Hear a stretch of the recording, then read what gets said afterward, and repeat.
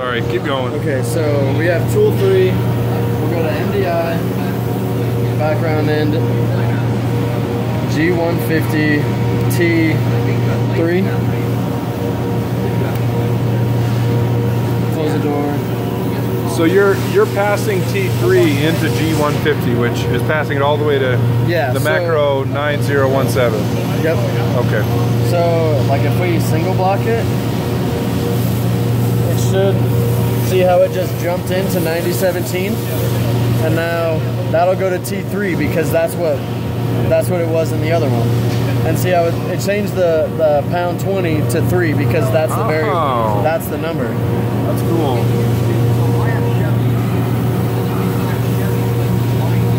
So I'm gonna turn single block off.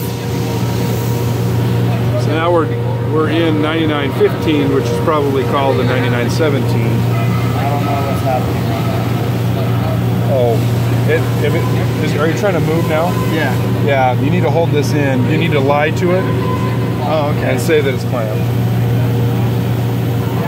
Now it's... So I understand it's hard to change, but, you know, that's nice. Now we just touch the tool and just touch that off. Perfect. Now that is more like it. Yes. I've been building. Everyone gives me a lot of shit because I like to write macros a lot, but it's really useful. So that is exactly what we were looking for. Yeah, and I kind of figured. So that's why, as soon as we were talking on the way over here, it's like it takes no time at all to do. I mean, you saw how fast it was, like that.